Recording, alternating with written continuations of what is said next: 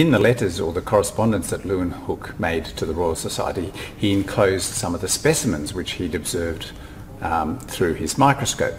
Amazingly, nobody in the Royal Society actually opened these envelopes to see what the specimens contained, and on Leeuwenhoek's death, his collection of microscopes that he also passed on to the Royal Society were not used to look at the specimens.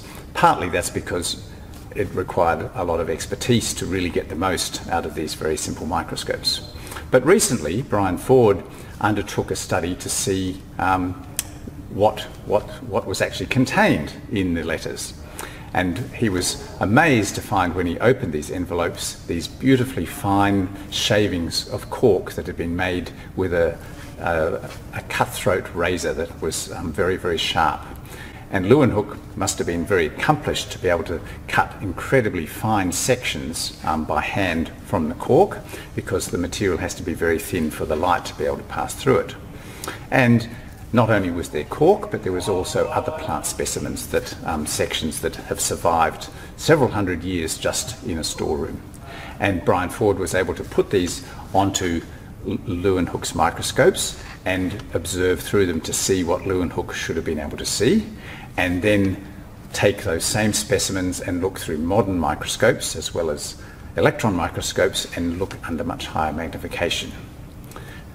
One of the really exciting things was on a piece of pith, which were these polygonal cells which appear to be sort of empty and stacked together like soap bubbles. There was a little black spot sitting in one of the cells, and he thought, I wonder what that is. And when you look at it under higher magnification and higher magnification, suddenly you can see that this little black spot actually is a cell. And surrounding that little black spot were even tinier spots that are only visible once you reach very high magnification. And the smaller spots were actually bacteria. So it's thought that in the preparation of this cork or the pith specimen, that whoever it was that cut them was suffering from a cold at the time and sneezed, and cells in the sneeze were deposited onto the specimen, so that were blood cells as well as the bacterial cells that were contained in the person who was cutting the section.